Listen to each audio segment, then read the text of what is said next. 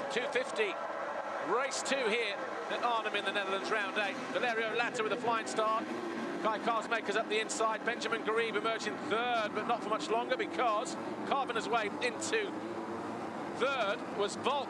Zanke went with him. Garib was pushed back to 5th place. Your winner from race 1, number 2, Zanke in 4th. But then coming out of this turn on the opening lap,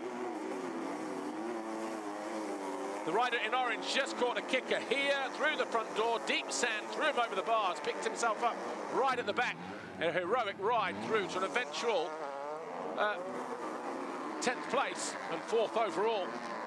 Kaz Volk got the better of Kai Karsmakers to move into 2nd. That was on the 2nd lap.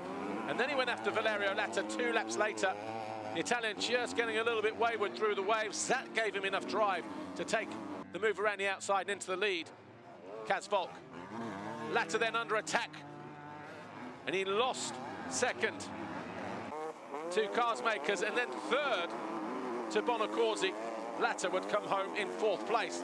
And after that, we had a fantastic duel between the top 2 in the championship.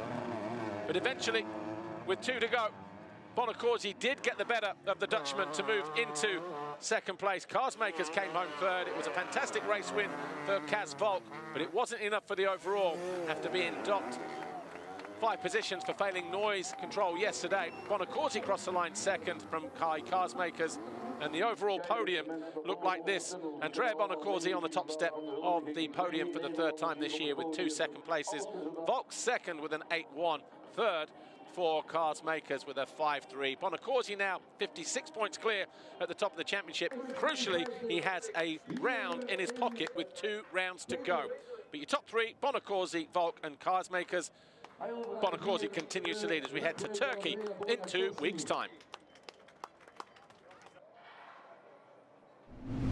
Andrea Bonacorsi, great job out there. 3rd overall of the season for you. Perhaps not the best starts, but you look very comfortable in the sand. And like you just said, you just did not give up, did you? Yeah, exactly. Never give up. And yeah, I feel comfortable in the sand.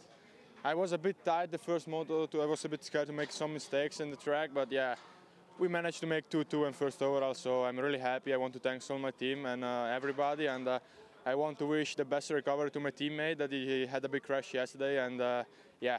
It was a pity because I think it was possible I 1-2 in the podium today, and yeah, best of luck for him for the recovery, and thank you everybody.